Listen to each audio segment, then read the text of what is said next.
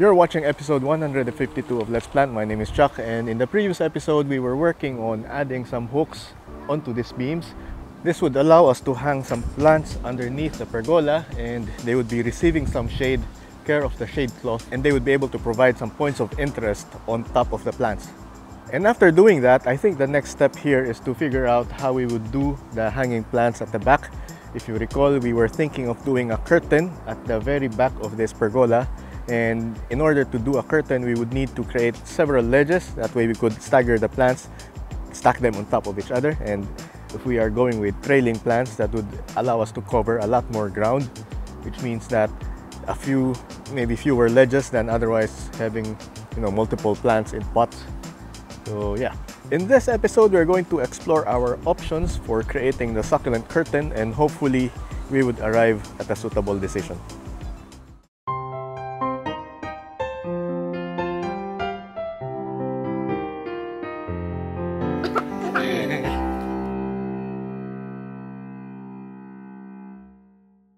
Now, before we start, there are two things that we have to consider. That would be the upper bound and the lower bound of our succulent curtain. Now, for the upper bound, I think it would largely depend on the type of hanging baskets that we would end up using here. Because if we have a lot of hanging baskets and they droop too low, then they would be covering the curtain, and that would be a waste of space. So yeah. As for the lower bound, we are going to place some pots on the ground, redo our Patreon shrine, and that would dictate how low we could go with our ledges. Now, assuming that our succulent curtain is composed of trailing succulents, then if the ground plants went all the way here, and that means that I should aim for covering until around somewhere here with my pearls or with my whatever trailing plants I end up using. So that's another thing that I have to consider.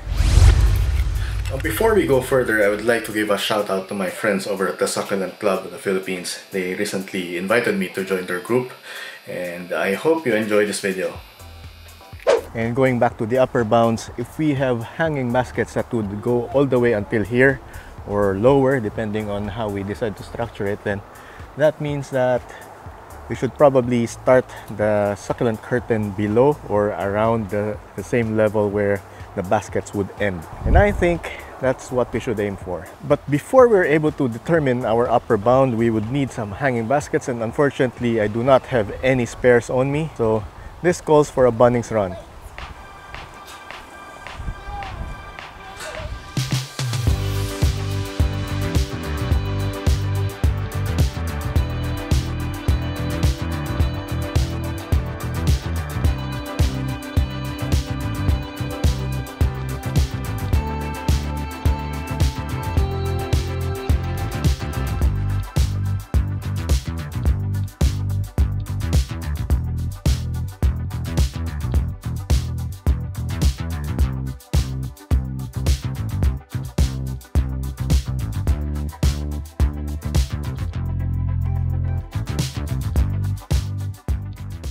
We are now back from Bunnings, and these are the items that I bought from there, and let me show you what I've got.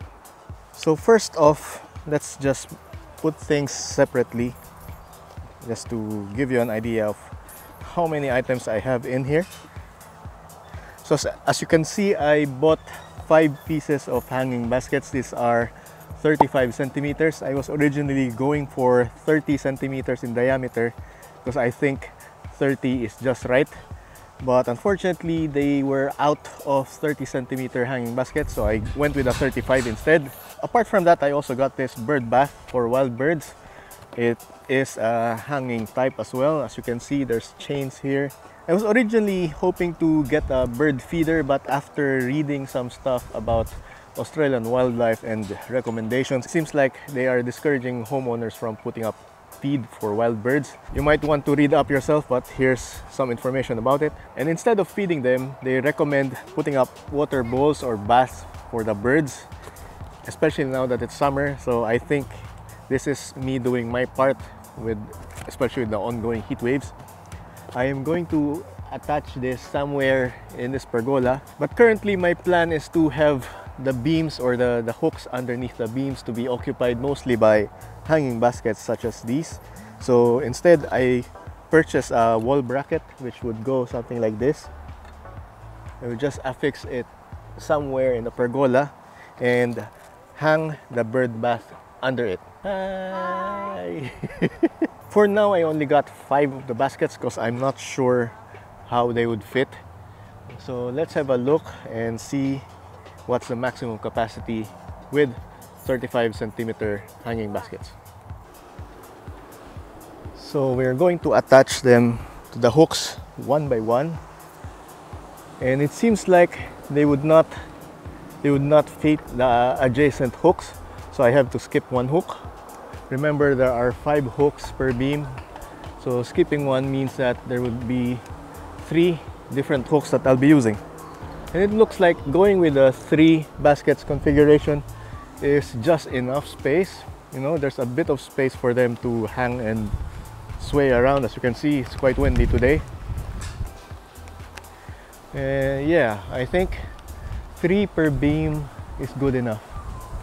The other thing I have to check is whether by placing them in the same positions, yeah, they seem to still fit, as you can see, but design wise I think it might be better if they stagger them. So instead of being at position 1, 3, and 5 for all of these beams, maybe we have 1, 3, 5 for the front, then 2 and 4 on the next set, and repeat the pattern with 1, 3, 5 again, and 2 and 4. Yeah, I think this looks better. Looking at them from the front now, I think my decision of staggering them was a good one. So I think I prefer this look as opposed to just, you know, having them form a straight line like so. Let me just take this one. So this looks a bit weird to me. So yeah, staggering them, I think that's the way to go.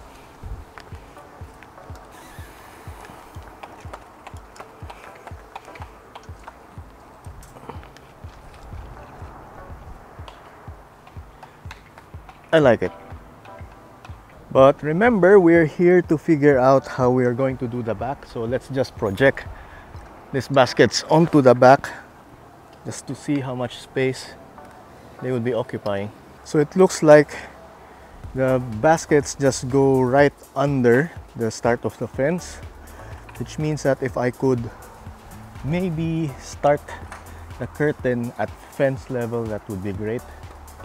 And I would not want them to be too high because, you know, I won't be able to see the plants or see the top, and it might be a bit hard for me to do some maintenance on whichever solution I go here. Yeah, at least now we know that we have the fence as the guide, and if we intend to stagger things, well, we already have them staggered by position, but we could also stagger them by height, you know, extending the height by using maybe some cord or rope. Some baskets would be hanging lower, some would be hanging higher, and I think I would like some of the rear baskets to be hanging much lower. That way there would be a cascade from high to low, you know, again creating some points of interest, and at least that way these plants at the back, they would have some bit of visibility, because if not, they would be covered by the hanging baskets in the front. So yeah, I think that's a good plan. Before we decide on the succulent curtain solution, I think we just have to get this hanging bird bath out of the way. I'll do the drilling now and hang this up. So I'll be back.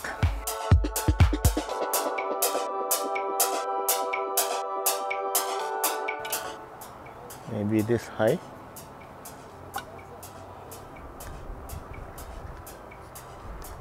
Zach, do you think this is high or make higher? Is this good? Yes. Yeah? Okay.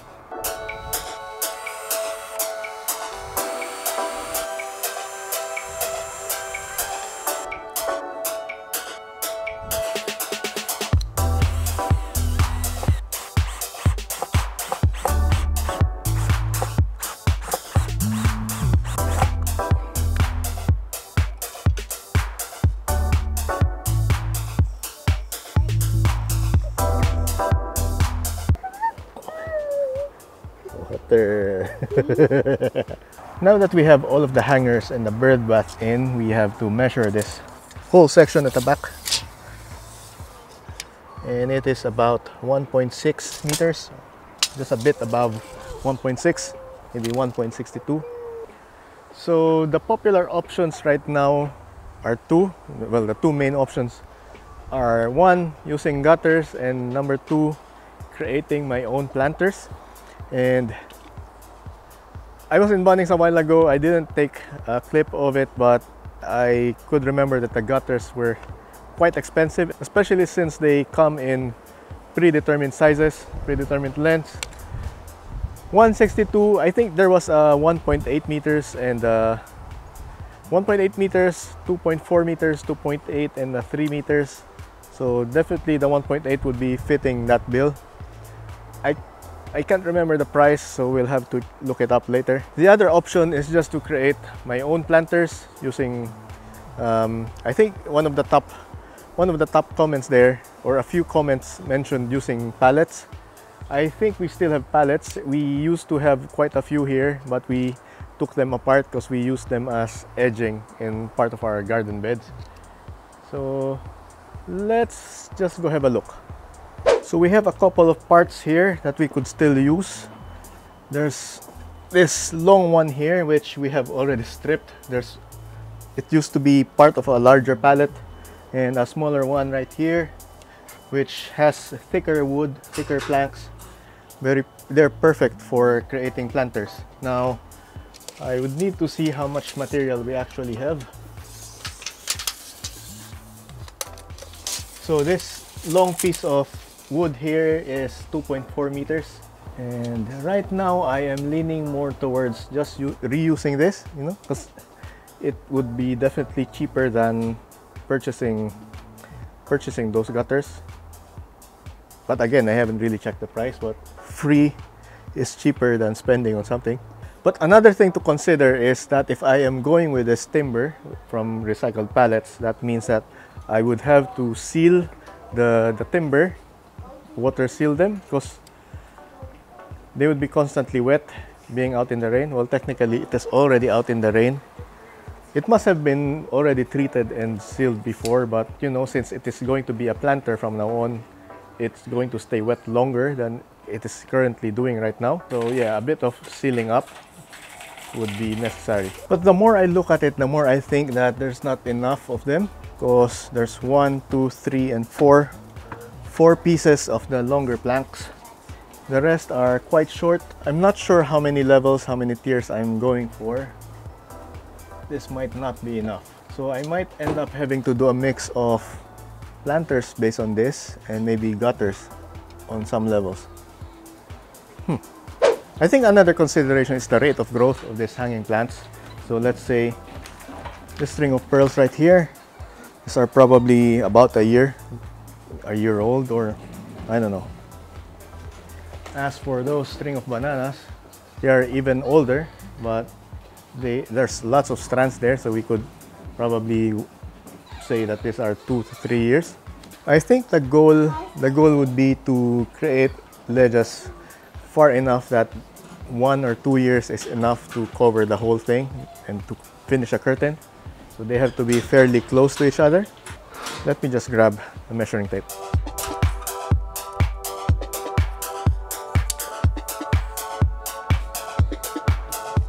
Based on the length of the plants that I just measured, 0.4 meters or 400 millimeters, 40 centimeters is just enough for maybe about a year's worth of growth. If I were to divide this, let's say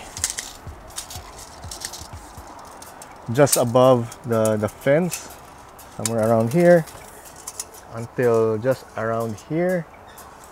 Maybe I could go even higher, slightly higher. Yeah, something like this. I could probably work on 3 ledges. Yeah, 3 ledges, 400 millimeters apart. So one would be here, one would be here, and another here. Maybe even 4. No, I think the 4th would be too low, because that would mean somewhere around here. So let's just shift everything down like so, and the lowest one would be around here.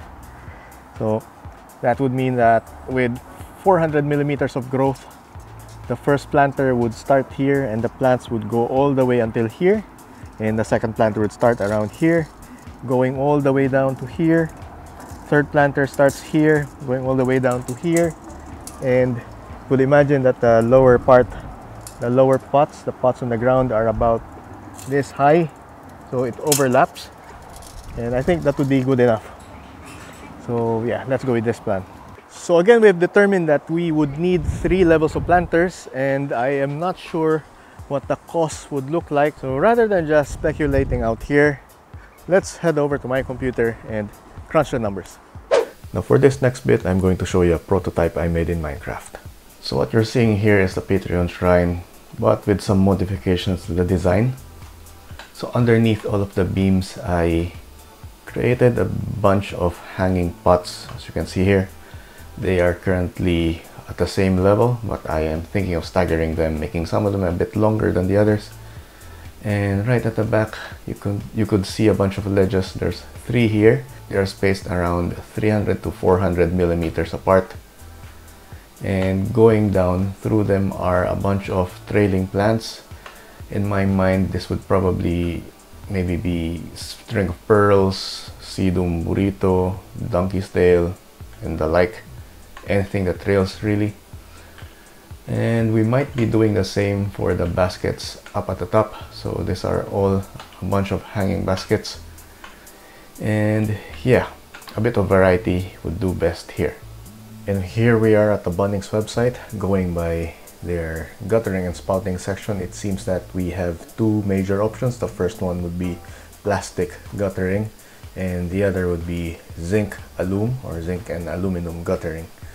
Now, for the first one with plastic guttering, I think this would be the better option of the 2, at least for our case, because it would be a lot easier working with these, you know, cutting them down and creating holes. But maybe zinc alum might last longer, but we'll see. I'm also not sure about their prices, but my first impression is that plastic might be cheaper, so let's have a look. Yeah, so it seems like this is the only option that we have. There's a 2.9 meter PVC gutter, and what we actually need is 1.6. I wish there was a 3.2 which we could chop into 2, or a 1.8 which we could shorten down to 1.6. Unfortunately, we do not have the size that we want. I could swear that I saw one earlier, but that might have been the zinc alum, so let's have a look at that now. So for zinc alum, we have the 3.6 which we could chop into 2, giving us 2 pieces of 1.8. We also have 6 meters, 2.4 meters. So I've had a look at the entire list, and it doesn't look like there's a 1.8 on its own, but there are a bunch of options here that sells them by the meter. And here's one of those. So it's 13.05 per meter, which works out to around $21 for a 1.6 meter piece. And we need 3 of those, so that means a grand total of $63 for the gutters alone. That to me sounds like an expensive endeavor. Option 2 was about looking into using timber. As I shown you earlier, we have some pallets that we could reuse, but I think those pallets are quite brittle, or at least they're too thin, and I might need to look for something else that would form the base. So here we go. I'm thinking that we could get a bunch of dressed pine, you know, just to serve us, just to reinforce us with our pallets. Maybe the base could be using this. If you recall, each of the gutter would probably set us back by $21. If we use dressed pine all the way and not reuse any of the timber, that means we would need 3 pieces of these. So this is about $6, 6, 12, and 18 just for one of the gutters. No, one of the ledges. $18. That's $3 cheaper. So I guess this is fine. So with that, I think I am going with pine decking. And this might even work.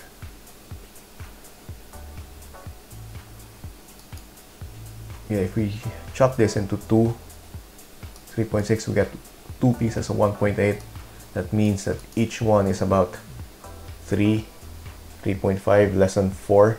Yeah, just around $4 per piece. This is cheaper than the other one we saw. So yeah, I'm going with this one.